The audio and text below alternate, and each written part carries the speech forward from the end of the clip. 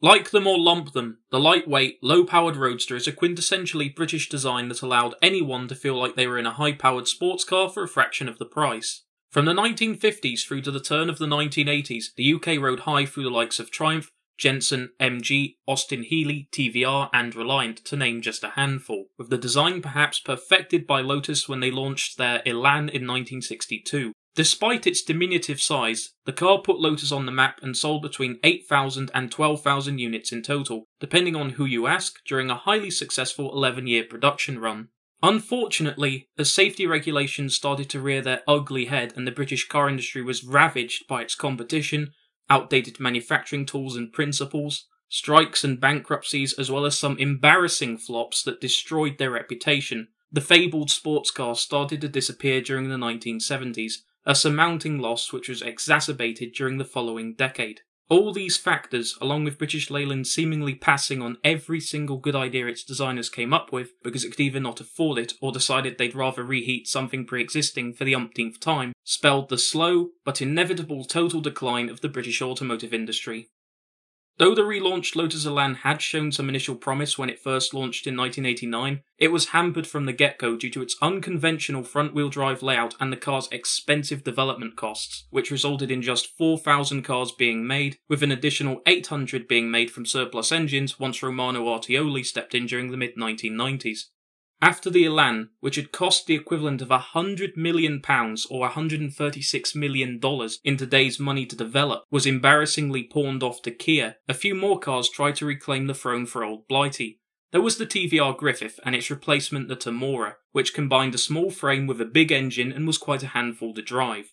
MG briefly revived its MGB platform into the V8-powered RV8, the majority of which were oddly sold in Japan, before launching its MGF to great fanfare in 1995. Though its sales figures remained comfortably over 10,000 units during its initial 10-year production run, it wasn't the runaway success that MG Rover had initially hoped for. Then there was the revived Jensen marque, which was beset by constant troubles that aren't too dissimilar to the way the story regarding the revitalised TVR Griffith appears to be suffering from, with only a handful of its striking SV8 being produced following the company falling into administration in 2002. If it's any form of a silver lining, the car would be one of the playable vehicles in the 2002 Team Soho developed video game The Getaway for the PlayStation 2. AC had always been a constant presence, continuing to build its world-renowned Cobra all the way through to the turn of the millennium, but it too would go the way of the Dodo as its failed reinvention under the Pride Auto Group and subsequently Autocraft led to its new owner, Brian Anglis, liquidating most of his assets due to the likewise expensive development costs of a redesigned AC Ace, which would be unveiled at the 1993 London Motor Show. Though the car drummed up some interest due to its name, styling, and futuristic all-aluminium construction, the car proved too pricey to effectively market in much the same vein as the Elan. Even bigger companies weren't immune to this seeming failure to get off the line. Caterham, who practically founded their company for its purchase of Lotus's 7 in 1973 and has consistently remained one of the country's strongest independent manufacturers, failed to get their much-touted 21 out of the gate despite a successful early career in motorsport. Jaguar would show off its gorgeous XK180 in 1999, which eventually morphed into a proposal for an E-Type successor, which would be put on bricks the year after that. As each of these ventures rose and fell accordingly, it seemed unlikely that the British sports car industry would ever begin to mount any sort of recovery, but there was one glowing exception: Noble. Noble proved it was possible to run a successful sports car company on a budget, using plastic bodies built in South Africa and mercilessly raiding the parts bins for anything they could get their hands on.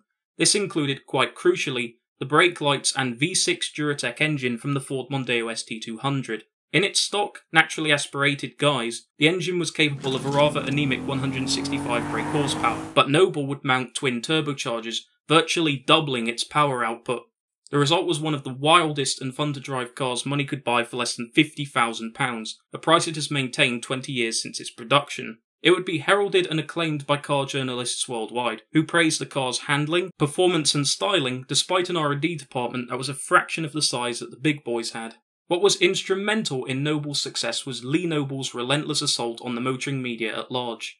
For the first half of the 2000s, there wasn't a magazine, motoring journal, webpage or car show out there that didn't dedicate something to the M12 and its successor, the M400. Without television advertising or a high-profile presence in motor racing, Noble achieved the same amount of media coverage as an established marque and were able to build around 700 cars in its 8 years of production, which would be followed by an additional 75 Russian Q1s built in America once the designs were sold off. Obviously, with the success enjoyed by Noble and the gaps within the British car market continuing to widen as more and more older models were taken out of production, there were many imitators eager to get out of the starting gate, none more eager than the company by the name of FBS, which stood for the future of British sports cars. The company's two founders, Andrew Barber and Robin Hall, had been engineers on BMW and Rover's joint project on the Mini reboot, which had just freshly concluded with Frank Stephenson's polarising design the eventual winner. With the design complete, they were now free to do whatever they wanted. The origins of their FBS prototype can be traced as far back as 1993, as that is when Hall and Barber began discussing the idea of building their own car, an idea which was overheard by colleague Eddie Powell. Powell decided that he had heard enough and challenged them to make their car if they were so certain in their beliefs regarding vehicle dynamics, and for the next 7 years, development on their prototype would slowly evolve and progress. With the finished Mini set in stone, the pair could work full-time on their project, and Powell would soon join them, becoming a shareholder in the company. In late 1999, the pair would meet up with investors at an equity-linked investors fair to secure funding for their prototype, which they would initially dub the FBS-1. At this point in time, the car was little more than a chassis, wheels and an engine, all of which were designed via CAD through CATIA V5, with as much of its minimalist construction outsourced to the parts bins of various bigger manufacturers, which was totally the right call to make as a brand new startup which was finding its feet. To give the company some further credit, they had done their homework on building a driver's car, as they had specifically designed the seating and steering around those of the Vauxhall Vectra SRI and the Ford Focus Mark I, which would have been very familiar to avid drivers of the era. Furthermore, its configuration of a double wishbone suspension pairing soft springs with hard damping and centered around a rigid monocoque steel safety shell formed the beginnings of a very impressive package, but the car was still lacking one of its most crucial elements, its body. More importantly, it needed a body that was reminiscent of British sports cars from years gone by, to instill the company's future with the spirit of the past.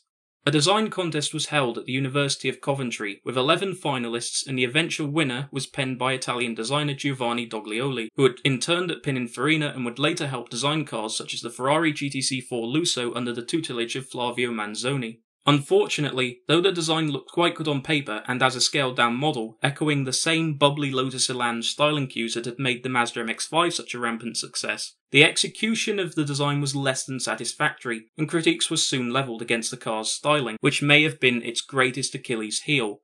As you'll see later on, even Tiff Needell struggled to compliment the seemingly haphazard afterthought that was the car's rear fascia, which paired an oddly positioned taillight cluster against an unsightly, bulbous rear bumper with tiny exhausts protruding from it.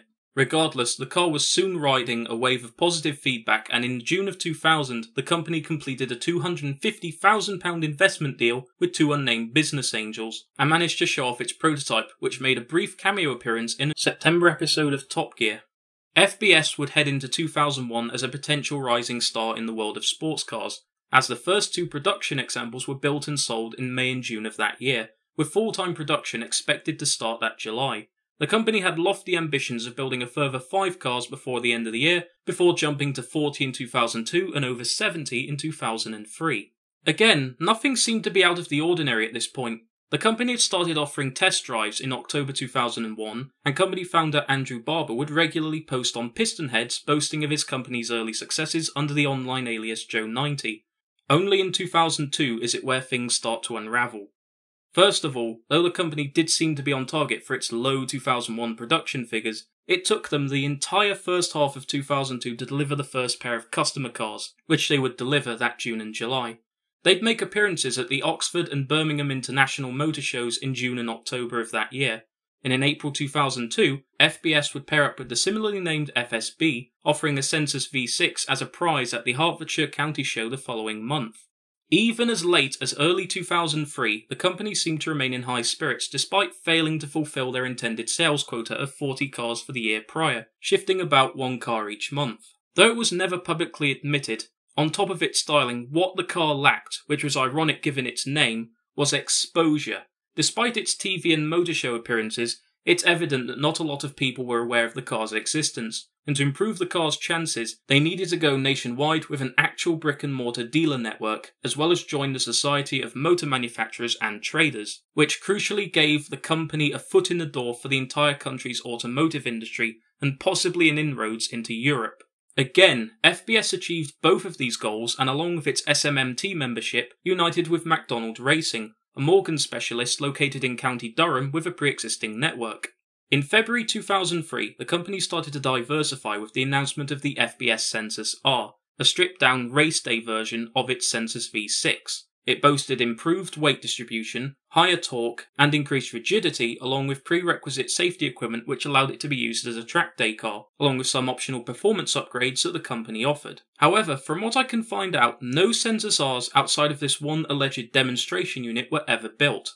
In May, FBS and its Census made an appearance at Millbrook Proving Ground for the experimental car show Motor Drive Live, which allowed customers to actually test drive the cars they would normally only be able to look at. Unfortunately, I've been unable to find any photographic resources from this event, but there is plenty about it on the internet and had its presence graced by many large manufacturers, drawing oneself to the conclusion that it was at least somewhat a success. But it didn't really help improve FBS's fortunes this late in the game. In June 2003, the car would appear on the Graham Norton show, though it's unknown as to why and whether or not it was in an official capacity. Supposedly, two were on the stage, washed by father and son pairs who were apparently stalkers aside from the waist. The car would go on to make its last official appearance at Piston Fest 2003, which happened at the end of June.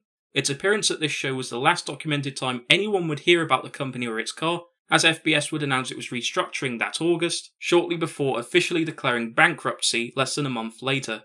A month after the car's final TV appearance, Robin Hall would be contracted by Land Rover to work on a new foundation braking system, which he spent over a year working on. Though he doesn't disclose the exact car he was contracted for, judging from the time frame and knowing that it was a luxury 4x4 vehicle produced by Land Rover, it's very likely that the car Hall worked on was the Range Rover Sport, which launched in early 2005, proving that the Census was competently engineered at the very least.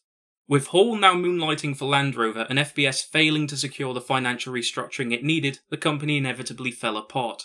The official website received a final update around September 2003 before moving away to an independent homepage, which is never a good sign. What's funny is this website was already offline by the beginning of 2005, whereas the company's official website remained online through to the summer of 2008. Regardless, by 2005 the company was no more and neither was its car. It had enjoyed a tumultuous 4 years, but it ended up on the scrap heap. Robin Hall would go on to found Edge Sportscars, which saw a similar degree of success, and for us, that's where the story ends, at least in a public capacity, because the company would issue heaps of promotional material for its car, including a very rare CD-ROM which I've come into possession of thanks to donations from my first 2 videos. The disc itself is nothing to really write home about. It's your standard printed disc. On the back it's TDK, indicating that it was a mass-produced CDR. And they probably made maybe 100 of these, a few hundred to 1,000. Very, very rare. It's the only one I've ever seen on eBay, and I've been looking at it for a few months now. It's probably even the same vendor. So this is insanely rare. Right, so here we are. Run FBS Twin.exe. Let's see if it runs on 64-bit. Wow, that's interesting.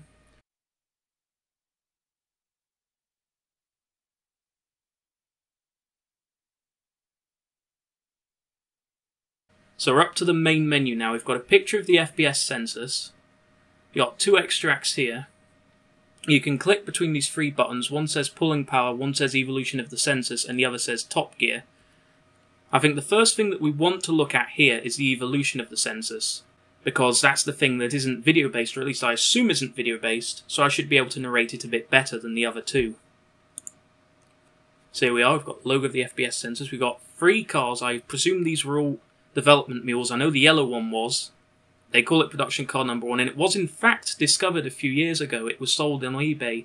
Unfortunately, that eBay listing has long since expired, so you only get a single low-resolution shot of it looking quite worse for wear, but that car does indeed still exist, contrary to what Andrew Barber said a few years ago.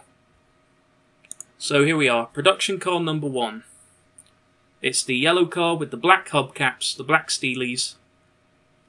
Yep, I think I've seen this picture before, but without that blur filter around it. It's parked next to a bunch of Lotuses. This third picture, I believe I've seen this before, but in a more compressed, squished format. And it looks like we're back to the first picture again.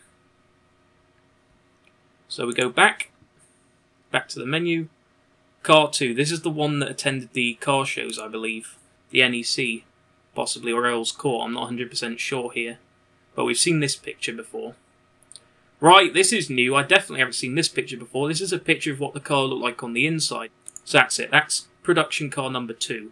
Production car number 3, we know this one already, that's the O2 Reg in this weird grey-green metallic colour. So yeah, we've got this photo of it presumably outside the headquarters, I'm not 100% sure on that.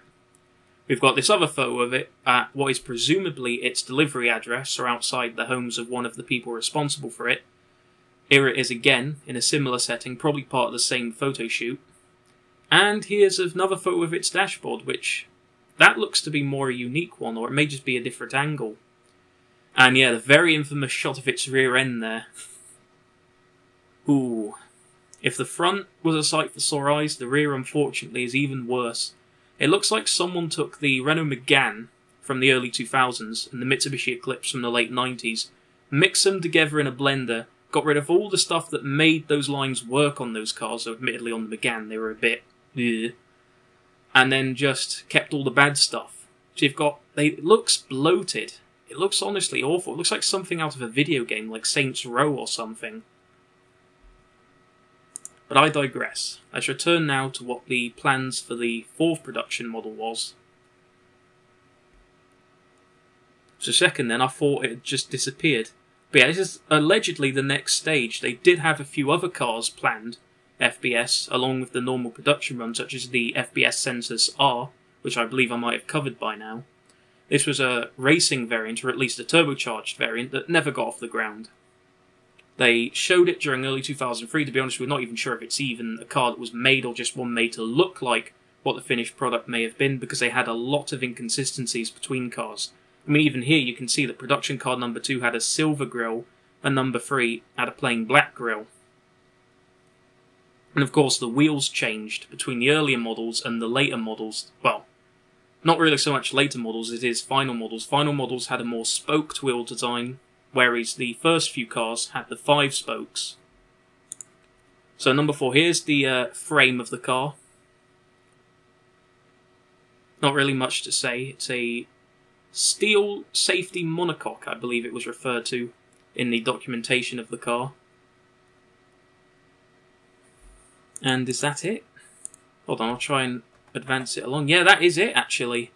So they just, for some reason, as they were building their 4th car, they just took a bunch of photos of the chassis before it was even properly built. That's a bit of a shame, actually. I was expecting we'd follow the whole construction of the car from the chassis upwards. The engine, the interior, the bodywork. So that's a bit of a shame. But I guess they had to get these discs out in time for whatever motor show they were probably sold at. So we've now seen all 4 of the cars, so we're going to go back to the main menu here. So now let's look at the extract of pulling power. So this has not been seen since 2002, probably, because anything that wasn't Top Gear is very scarce outside of the programs released by Men and Motors, because they were gracious enough to put them all online in the last few years. Pulling power, on the other hand, has virtually disappeared off the face of the earth. In fact, according to most people, pulling power didn't even exist until 2005, which is odd considering I found extracts and even whole episodes from as far back as the mid-1990s. So that definitely requires further investigation, I think. So here we are, let's load up the pulling power footage. Hopefully this doesn't cause my machine to crash, otherwise we'll have to extract it and manually view it later on. Ah, here we are. Ooh, that is very compressed. I was actually kind of hoping it was just shrunk, but unfortunately the video footage does seem to be very compressed. And of course the frame rate is reduced as well. Still, it's quite nice that we have this footage, because it probably hasn't been seen for the best part of 20 years. So at this point, yeah, they've put it up against the BMW Z3. That's quite a humorous comparison, considering the Z3 was a much more refined, proven design that had been out for a few years and had many more examples readily available. In fact, it's so new you won't even and see the thing it is, on the though, the roads Census until inherently springtime. wasn't a bad car The car from we're what I've trying out heard. today It was is a fine to final drive. prototype. It's just they Manager's gonna slacked tell me in all about virtually this every new other kid on the block aspect, is here right and now, that is what Andrew made the Barber. difference in the Andy, end. tell me about this very distinctive sports car. Well, we're the people that designed it, myself and my business partner, we're engineers, so we contracted out the styling to the experts at Coventry University, World Centre on it. We asked them for something distinctive, And something this is modern. very distinctive, isn't it? I mean, It look is. at this now, it's very aggressive as well. Almost. Indeed, implying that big Ford V6 in the front, driving these rear wheels here.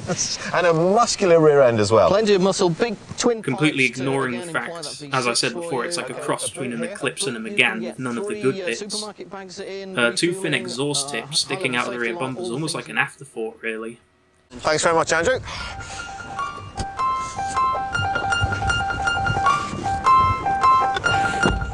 Well, this is the first time I've driven off in a car when the man who's designed it and built it is standing right behind me. I better not stall it. Yeah, the driving experience is something that is very touted in regards to the Census. The driving position, seating position, these were carefully refined over the course of years to make sure they were perfect.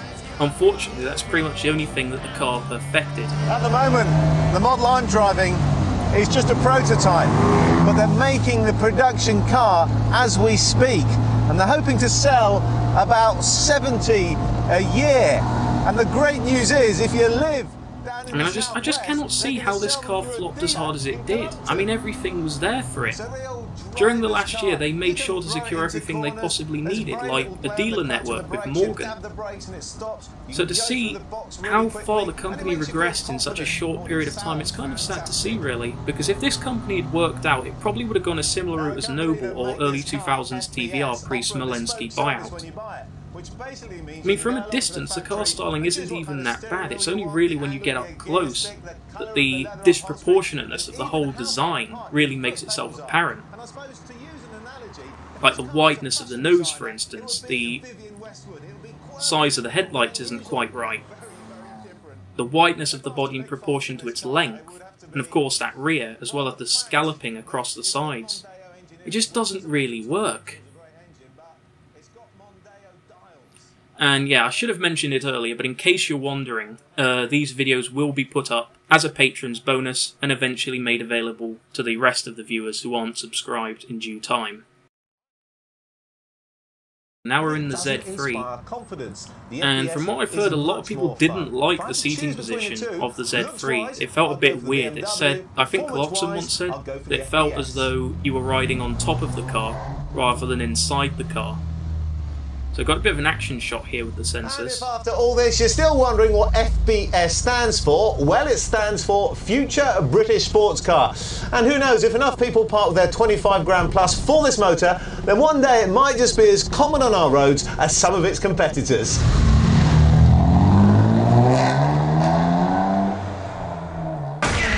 And that looks to be it. Yep, that's it. So now we'll just back it out. Wait for the disc to reload again, and now we'll watch the Top Gear clip. And I have a bit of background to this clip. I know it's from a repeat from UK Horizons, the UK TV channel, which is a bit odd because if I were a car manufacturer, I'd want the raw footage from the broadcaster, so I would have approached the BBC, said my car was featured in this episode, and actually got the raw footage from BBC Two. So we'll just load this up now and you'll see it's from a re-airing. The original air date was 8th of November 2001, but since it's from UK Horizons, it's probably from a few weeks later, maybe even a few months later. Investment through the government-backed Business Link scheme and set up their own company, FBS. And yeah, they're outside of the FBS Cars factory. I've recognised this place from a couple photos before, including one that was on the disc. So here, presumably Robin Hall is explaining how the car was designed on CAD. That's one of the main selling points of the car. That is, in my opinion, one of the few things the company did right to design it on CAD, because that was the future at the time. They're looking at the brakes here. Now, I did mention that Robin Hall worked on the Range Rover Sport braking system after leaving FBS Cars in late 2003. We have some promotional material here and a mock-up of the finished design. Here they're assembling a chassis. In fact, to be honest, this footage here is more interesting than the rest of what's on the disc, because we're actually seeing the design documents and the cars being built, which, to be honest, the disc is quite underwhelming in that aspect. From Ford, some parts of it from MG, and other parts are generic just from suppliers who supply the whole industry. On first sight, there also seems to be a familiarity to the shape of the Census. Those headlights certainly have a hint of Alpha GTV, And that rear, a touch of TVR Tamora perhaps? The styling was a result of a competition we ran at Coventry University. We had 11 proposals from postgraduate students, and the winning design was by a guy called Giovanni Doglioli, who's Italian obviously, and happens to have done a lot of work at Pininfarina as well. So now Tiffany Dell's taking the car out for a spin around the English countryside. It's raining, I don't think the company planned on that. But of course it's a bit different from the previous test drive, I guess that counts for something. The Census costs £25,750 and they need 50 customers. Yeah, Top Gear in the late 90s, even the early 2000s, they were really big on this type of shot. Like, the cameraman stood on the road outside, aiming down towards the road, pointing upwards, long distance shots. They were really big on it. Even the first few years of when Top Gear returned, they had this sort of shot. And I am certain I've seen this road before on other test drives. It looks very familiar. So again, he looks quite enthusiastic here. Again, I can't tell for sure, but he looks quite pleased with it. He's thrashing the car as hard as he can on these roads. And the car does look very planted to the ground from the way it turns. And once you wind that rev counter around the clock, the 2.5 litre V6 Duratec engine sounds really encouraging as well, producing 170 horsepower in a lightweight chassis. There's performance aplenty. This is a real driver's car that instantly asks you to get on and drive it.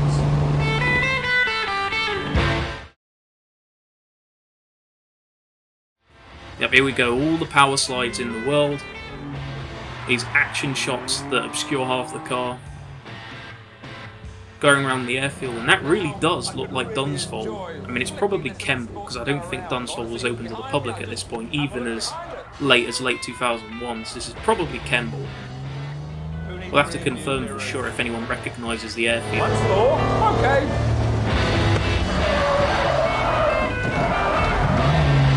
So here's your typical Tiffany Dell fare here. Really getting the car sideways, and you can see he's enjoying it. He's really planting the car where he wants it. It's not at all out of control. I mean, look, he's doing these mangy drifts here, and he's keeping the car in line. Obviously, in a car with worse handling, you wouldn't be able to do this, and that was a completely controlled 360. He veered around a little bit, but that's probably because he wasn't fully intent on completing that manoeuvre. It's just, again, a testament to how well this car handled.